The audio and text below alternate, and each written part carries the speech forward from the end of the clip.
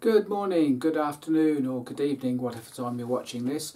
And in the first of my non-bike reviews, I'd like to talk about some boots, in particular the ones that I wear. I spoke to a police officer who rides motorbikes 15 or so years ago and asked for his recommendation on boots, and they said their police standard issue is a Daytona Roadstar GTX. GTX for the Gore-Tex bit, Daytona the manufacturer, and Roadstar the model. These are very, very good boots. You get a flap on the back which is secured with a couple of bits of Velcro, which allied with the two zips at the front, one either side, means that you can roll these perfectly to your calf. I've just shown you a slightly older version than the versions that are currently available. The current versions also have two Velcro flaps to help the zips stay in place, and some nice solid zip pulls, as you can see here. So you've got two zips. The longer one goes on the outside of the boot, the shorter one goes on the inside.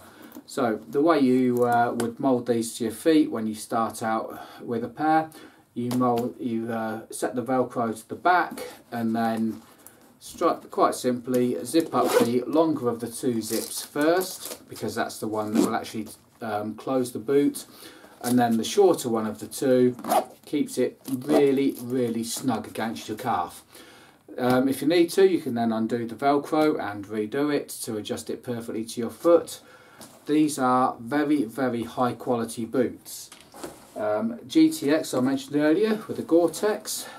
Here you go, there's a nice Gore-Tex lining in there. I've never had one of these leak. You can see from the state of them that I don't really clean them that much, and I don't treat them with anything. The Gore-Tex is perfectly good. A couple of downsides: first of all, the price. They are very expensive. Secondly, they don't have any thermal lining in, so a good thick pair of socks in winter is necessary, or possibly two thin pairs of socks, which I prefer.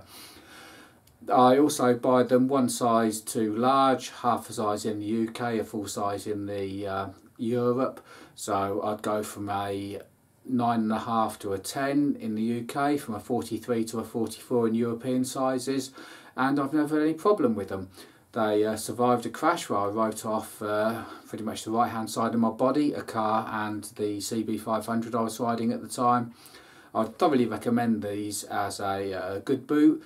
50,000 miles use out of them is definitely easily achieved, and there you go, a cracking boot, and I hope to see you in the next review video.